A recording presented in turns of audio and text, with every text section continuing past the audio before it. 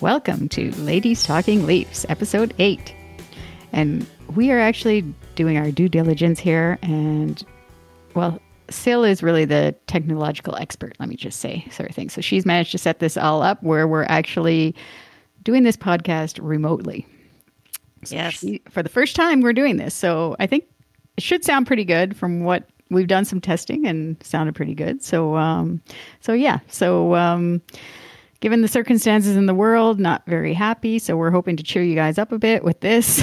I got my Diet Coke with lime. Everybody knows that me and Sil love our Diet Coke at the games. And I enjoy Tim's as well. But for today, I'm doing Diet Coke. And anyhow, we hope you're all safe and doing well as well with this isolation, quarantine. And obviously, there's not a lot to talk about hockey related too much, and we're going to try not to bore you guys because I think actually just checking Twitter this morning, I think a lot of the usual TSN, Sportsnet, and all the sports people are they're kind of running out of material, I think. Yeah. So let's see if we could come up with some new material. Yeah, I don't know. Okay. Hopefully, yeah. So let's just refresh everyone's memory for a bit. So tell them where we were at with the Leafs in the standings before this coronavirus all hit us in the world. Tell us. Okay, so basically we ended up having played 70 games with 81 points. So that was good for third place in the Atlantic Division. Florida was just behind us. They still had a game in hand on us at that point. I did do a little looking at the time, I remember, because it seems so long ago, at different statistics for whether or not, we would be making the playoffs or what position we would end up in. As things ended, I think it was probably a much greater percentage than not that we would have finished third.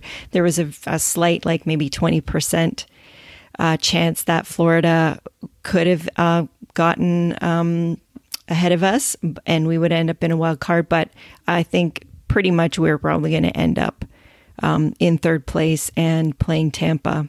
So that's how things sort of wrapped up for us.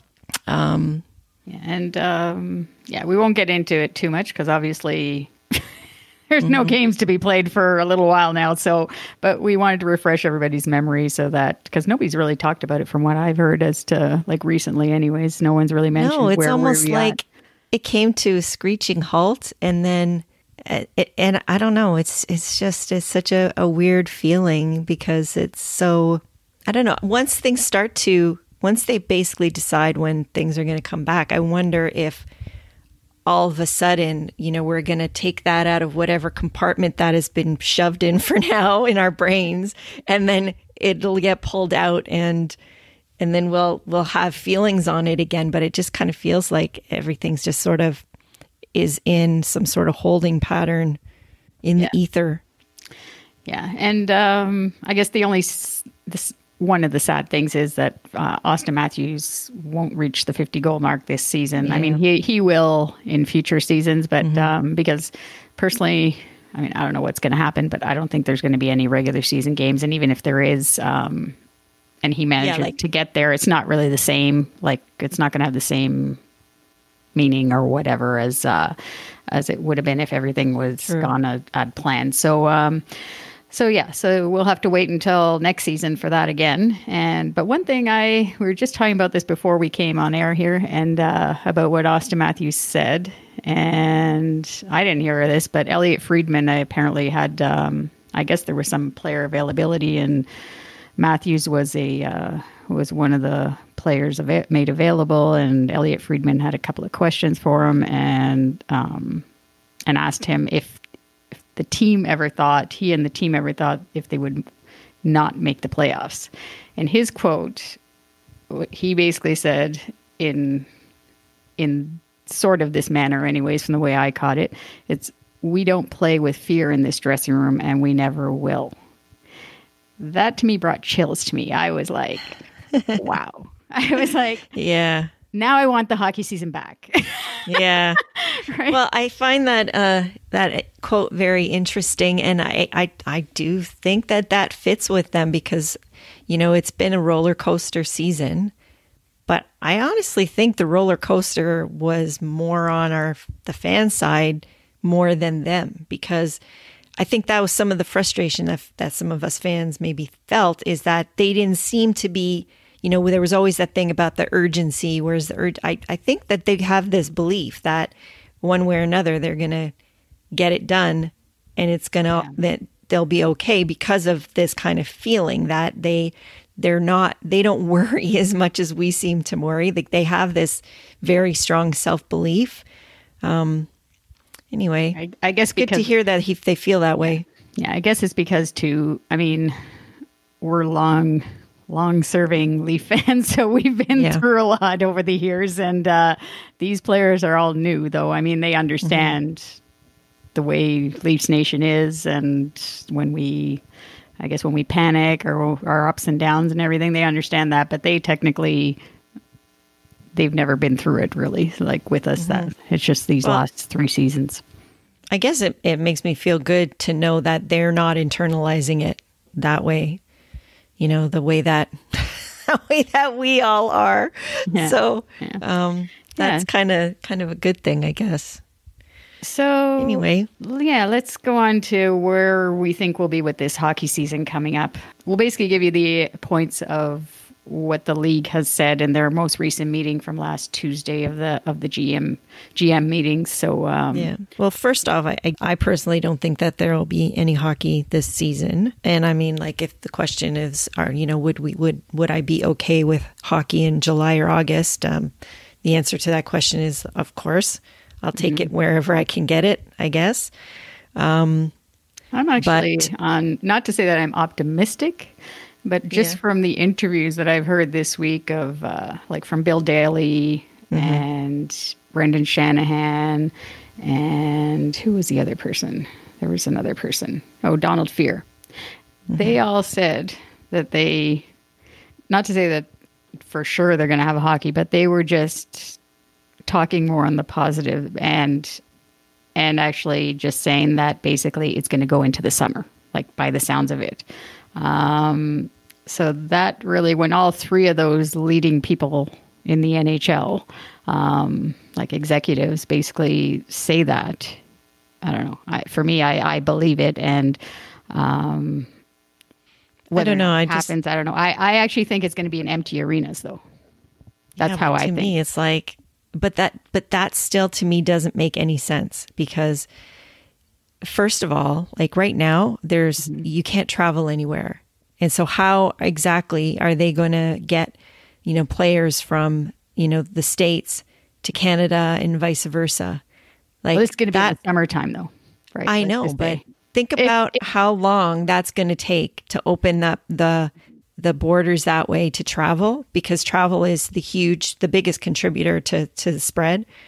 And the way things are in the States right now, I don't know, it's not just up to the leagues like this. There's the governments also have to open up these borders for this too. Yeah. And also players are scattered all over the world now because people went back to wherever they're from. And, so it's going to be a question of how long it's going to take for that to happen. Because think about this. I kind of right now, when I'm analyzing this kind of stuff, I look to how long it's taken from when things started in China to now when they're opening things up. And it's been 4 months. And so now they're alleviating some of the lockdowns, but they're still not opening borders. So that's going to be another month, say not till maybe the end of April, till they start to, have travel again. So to me, like it would make more sense to me for it to be August, September. So in that regard, like I kind of wonder, are they going to go right into playoffs, and, we've basically, the end of the season's done right now, and have some sort of short training camp and then go into like a playoff tournament and then start the next season late and have a shortened season. Like that's the only way I see it could really work. But to me, September is the start. But then there's the other thing that they said that they don't want to. I think it was Bill Daly that said it, that NHL is like 100%. Well, basically, I think it was 100% against not having a complete season next year. So for me, when he said that, that means to me then we're done now, because you cannot have the full season next season. There's no way, and that's. But then, do you think that are you saying regular season done, or like done as in not even any playoffs? Yeah, like this season is complete and no playoffs. Yeah, like we're done. There's no Stanley Cup this year, right? Yeah. That's how I picture. To me, if they're talking like that, actually would make the most sense to me. Which is like, that's just so depressing to think about that. Yeah, so I'm either one of two ways. Basically, it's if they can't do that complete season next season, like for next season, then they're done. Yeah. And then that has to be, because there's no way that they could finish this season and then still have a full season next year. I just don't see that being able to happen. Anyways, let's get into what they've said basically for the most recent update. So some of the things that have happened already that they have postponed for sure are the draft, the combine, and the awards show. So it's interesting to think about how the lottery will work. And the other thing I actually thought of too is that, I was listening to the radio and somebody was talking about how, with the trade deadline, they went ahead with that. People made trades, traded picks, all of that. And they're basically, and that was for a playoff push, and they're getting nothing for that now. Yeah. So you got to figure. Kyle Dubas did well. Yeah. But maybe he knew something. I don't know. I don't know. But that's kind of interesting that you got to figure, will there be some sort of compensation for teams that, kind of went all in that way or whatever. And the other part of it too is that, normally, teams are scouting players, they're going to the Memorial Cup and all of that stuff. They use the combine to kind of, check in on players' fitness and stuff. All of that is out. So they're going to have to really be relying on like video scouting to figure out, what's going to go on. And it's too bad for the younger players too, because that's their entry into the NHL. I always look forward to watching the draft. Doesn't matter who's picking first. You always see the families all there and they're all excited when their kid gets chosen whatever round, right? And they're not going to have that opportunity this year. I wonder if they could do it distance, because I know that, for example, I think the NFL does it this way because there's just so many players that players actually they watch it unfold, but they're not actually there, and they have it like kind of video conferenced in, and they're with their families, and then they get told and da da da da da. So I kind of wonder if they may have to go to something like that instead. Yeah. So anyways, those are postponed and still it's a work in progress. And then back to sort of what we were talking about before about, when hockey might start. So like the NHL has asked all the teams for arena home dates available in August. And they've also officially extended the quarantine till April 7th. And I mean, that could go longer, obviously. And we're still finding out, in recent days, a couple more players have tested positive. So while that keeps happening, these things are kind of going to be adjusted. But so the quarantine is basically just because the teams are waiting, or the NHL is waiting, so that because none of these players can actually work out, so they can't work out even in like little mini groups or anything. So that's what they're saying with the quarantine. I did hear actually what the Jays are doing this week is that they have small groups of less than 8 that are able to go and be at the facility at one time. But the thing is, they're in the States, right? So the rules potentially they're different there as well. But for our players, the NHL players, I mean, the rinks are closed and we don't have like a one team facility, unless it's the actual home rinks. So, or their practice facility. But this is the thing, is that until now that everybody's dispersed, players can't come back. So unless they're going to find a local place to be able to practice or train, I don't know. Yeah, it's all up in the air. Yeah. Anyhow, they asked they've asked for the arena home dates for August, and we'll wait for more, basically. And then another update, I guess, is similar to what I was saying before with Bill Daly, Donald Fear, Brendan Shanahan. They all basically gave the indication that we will have a Stanley Cup awarded this season for 2020. Yeah, but then they're talking out of both sides of their mouth, because how could he say, if Bill Daly said that they don't want to have a shortened season next year, but then he's also saying, they're going to award a Stanley Cup this year. What the heck? Like, how does that work? I didn't make sense of that either. Yeah. And then the other thing is actually another reason why I think they will have a season is because the projected loss is north of $1 billion is what I heard from TSN. I saw that if this season is canceled, as well as the playoffs, like if it's a total. And I can't picture Gary Bettman wanting to lose that much money. There's no way I can see him letting it go. And it's a health issue around the world. So like he's going to have to, if he has to, he has to, right? Like it's a lot of industries are going to be losing a lot. Yeah. It's not just sports, obviously. No. And you kind of got to wonder too, one of the things that I thought of is, what's that going to mean for the cap now? Because they were projecting that it was going to go up. What will that do to the Leafs cap situation? Yeah, because we'll leave that for another show. I was looking at that too, and I'm like, what? That's just like, wow, okay. That's the thing. I mean, our team's not the only team that's going to be, somewhat screwed by that, because there's a lot of cap teams in the league. But yeah, and there's and we got to think of the Seattle expansion too. Yeah, exactly. It's coming up, right, with the new team. So anyhow, let's get on to some lighter stuff. So that's it for the, I guess, the hockey side update and the Leaf update of what there was with Austin Matthews' quote. That's about it.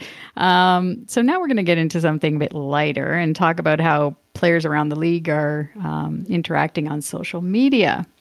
Tell the truth, most people that are probably listening to this know that I'm not a huge social media thing, but somehow I've got into Twitter and a little bit of Instagram. But anyhow, I'm hopefully you guys are following us too on Twitter and Instagram. The handle is LTL1917, and we had a cool I thought it was cool anyways. I posted the ticket from the Forum, from the game that we went to at the Forum Montreal. Mm-hmm. Good times, good times. Yes, good times. But going back to the social media thing, with the players and their interaction while they're on this quarantine, a lot of our Leaf players, we were talking about this with Sil before, too, like they don't seem to be on there much, except for Hyman doing, Hyman and Marner doing streams.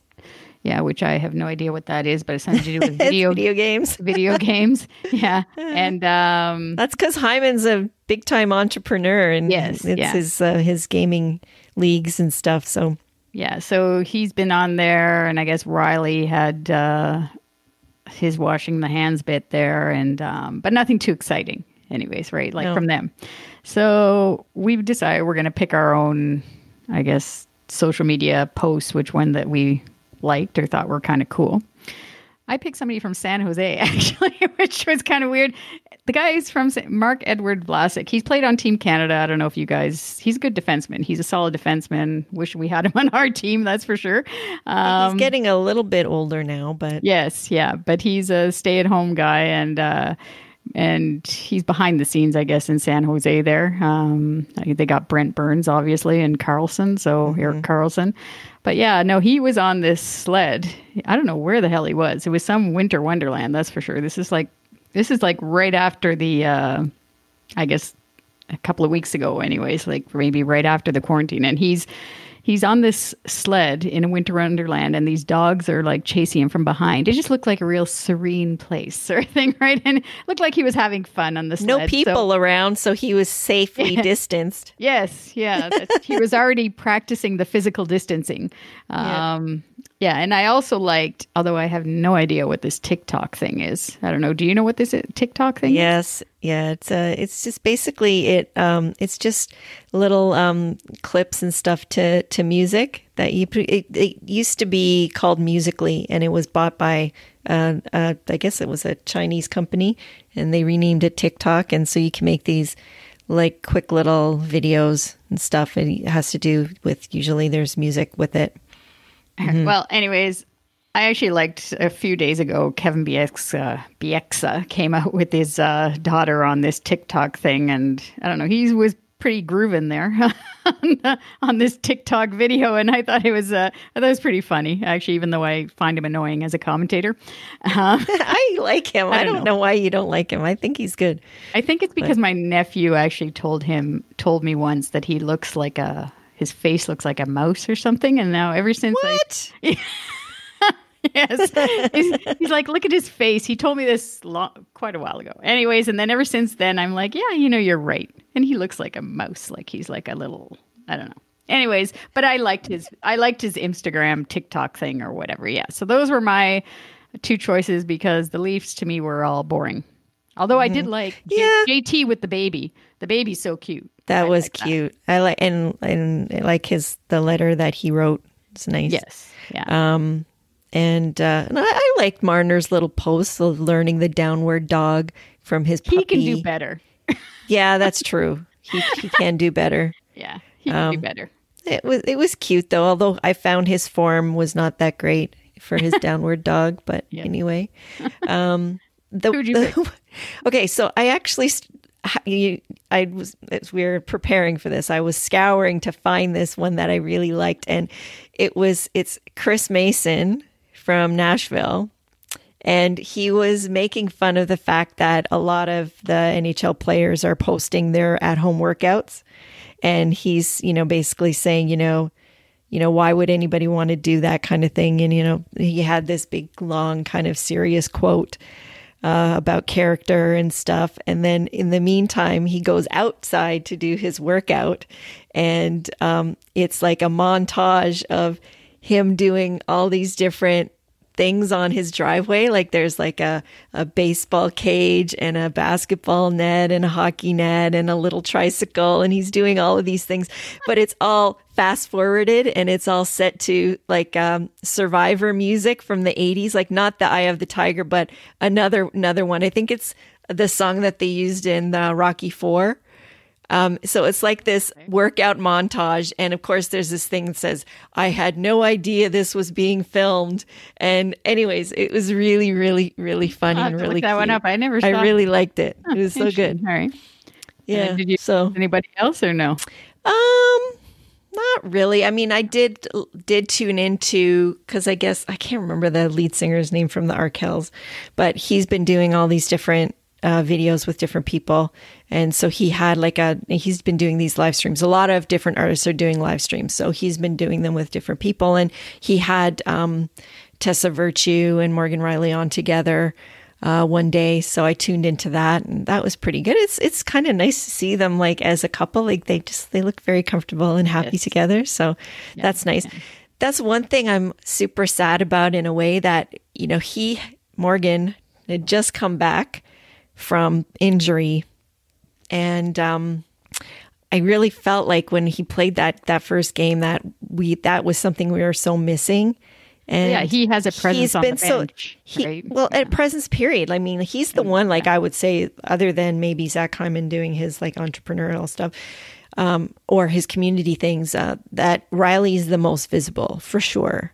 Yeah. And so I kind of, I think that we were going to really put something together there. Actually, I just thought of something, speaking of being visible, even though he's only been here, I don't know how many games, but I was happy to hear that about Kyle Clifford wanting to actually stay here, like, because obviously, I guess, like his contract is up this season, sort of thing. So he'd have to resign, and apparently both parties, even Shanahan said in his interviews or whatever, that the feeling is mutual, that the Leafs want to hopefully have him back whenever, like for next season onwards, because he's a presence too. For sure. And actually, then, in speaking of Shanahan, I'm kind of glad that he's sort of, still, I guess part of his job is keeping the Leafs at the forefront of things in a way. So he's also been, out there and speaking, and there's some good information and good things that he talked about when he got interviewed this week. So yeah, it's just, I don't know. It's just so, I don't know. There's the word I'm looking for is just up in the air. Everything is up in the air, and it's limbo all around, and not in the fun dance way. Yeah.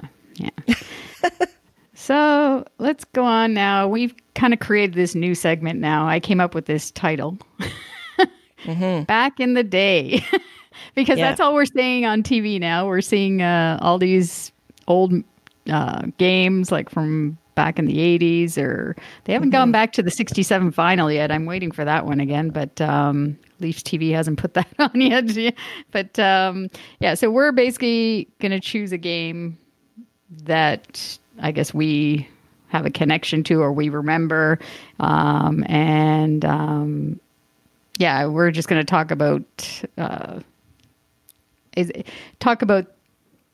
connection we have with the team through that game and that sort of thing. So, I mean, I basically chose a game from the 80s because, I don't know, we should have a broad range of listeners out there, but the 80s is a time, an era where obviously not a lot of good things happened, but there were some good players and good teams and players that had personality in that. So my game, and we're going in April, this is just for the month of April. So thankfully it's playoff games. So they were more exciting, those games. It was April 16th, 1987.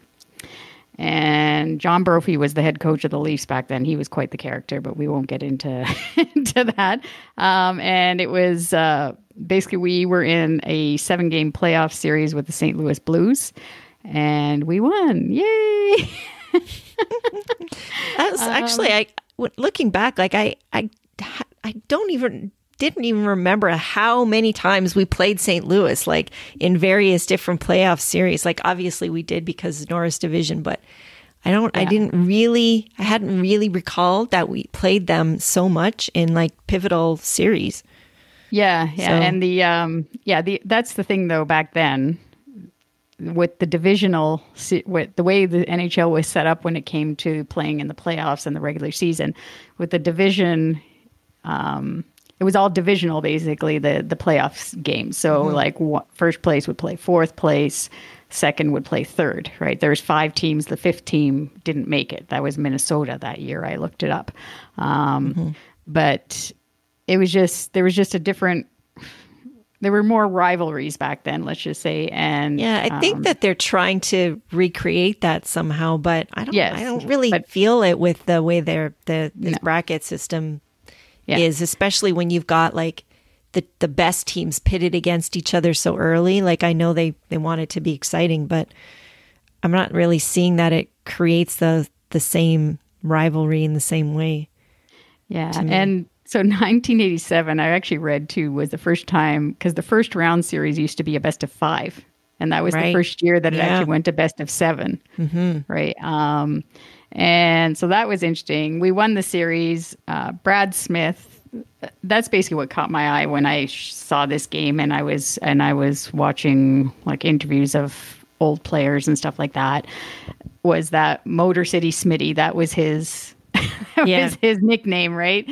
And he scored the winning goal. And I always liked him. Yeah. And I remember as a younger kid then, like you had just hearing that Motor City Smitty, and he was always like cruising around the ice, and he just had flair in his game, and he was so excited to score that winning goal. He like when he celebrated like end to end from one end to the other from the you don't see that anymore. No, you'll get killed basically if you do that. But yeah, and it was a different time back then, and Wendell was the I guess, in his second season. And that was the famous Hound line. We actually had a... Right, with Gary Lehman and Russ Cordell. Yeah, so it was so good. We had the Hound line going then. So they were the young guys just in their second season. And so they all played for the Notre Dame Hounds in Saskatchewan. That's why it's called the Hound line. So that was cool. And and the fact that we won, obviously. And that was the first time that we won the playoff series since 1978 when Lanny McDonald won the series for us against the Islanders. So unfortunately, we are in currently it kind of matches because we're like 14 seasons now that we haven't won a playoff series. Right. Yeah, this would have been the one that we would have won. Yeah, most likely. But yeah, so I still will believe that. And no one can dispute me. There will be no proof to dispute my statement. So what was your game that you chose? So I was looking. I mean, like obviously, because we were trying to pick a game that happened in April for this particular podcast. So some of my favorites were a little bit farther down the playoff road, but I ended up picking a game that's not that far in our past. I actually looked to the 2017 playoff run, which is the first time we've been in the playoffs for a long time. Well, not super long, but it's the first time we had made the playoffs with Babcock and with our young guys. And as I was looking back to this game, so the game I chose was game 2 versus the Washington Capitals, which happened on April 15th, 2017. And I was really blown away by the affection that I have for that team. There is just, I don't know, like I was watching that and I was like so missing, Bozak and JVR and Naz and Jake Gardner even. And the same time. Yeah, they were the connection to the, like they were the good, previous. Yeah, and they were good leaders. Like they really had to go through bad times there, and they came through it and were helping these young guys, these newer guys out. And then seeing, Austin and Willie and, Marner and Kapanen. The part of the reason I picked this game actually is because this was Kapanen's breakout. Basically, like he got to play he scored his first goal in the last game of the season, which got us to the playoffs in the first place. And then in this game, he scored 2 huge goals, including the overtime winner. And just looking at him, the intensity and the fire, I kind of just realized that towards the end of this season, I started seeing that same kind of look in him.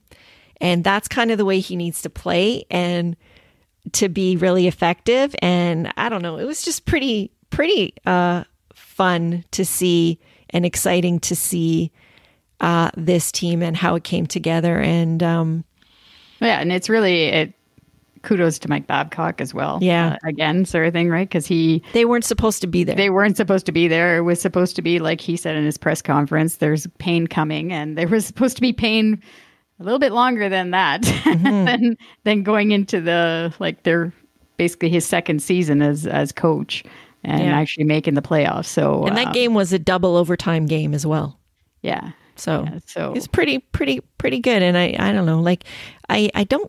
There's something I do find that's not quite there yet with this team, the way it's kind of put together right now. Like there's something a little bit missing still, but anyways, I think it's gonna come together. But I think that was fun. Shanahan, I think, actually said in one of the interviews, it's kind of still a work in progress. Yeah, I do believe that because I feel that, Yeah. So okay, well, that was good. Yeah, we could actually pick more games or thing and go ramble on, but I mean, we're gonna leave it at that, I guess, for now, because who knows how much more material we'll have to talk about in the coming months. Exactly, we got to save some of our good stuff. Yeah, and this worked out pretty well with our remote podcasting. So Yeah, so I'm we'll be hoping that catching you. everyone out there is keeping safe and keeping well and also keeping their distance. This is my part. I'm going to do a little bit of a public service announcement. Everybody stay inside. I kind of feel like, everybody's seeing so many numbers every day, and I kind of think that we should just try to mute that if you can in your brain and just everybody should just assume that they have it and could give it to somebody. So if you have that mindset and you keep that in mind that you could infect somebody and someone could end up having, an adverse outcome from that, then we'll all stay safe and get through this because we're in it together. So as everyone is saying, right? Exactly. So stay safe, stay healthy. Yeah. And go Leafs, go.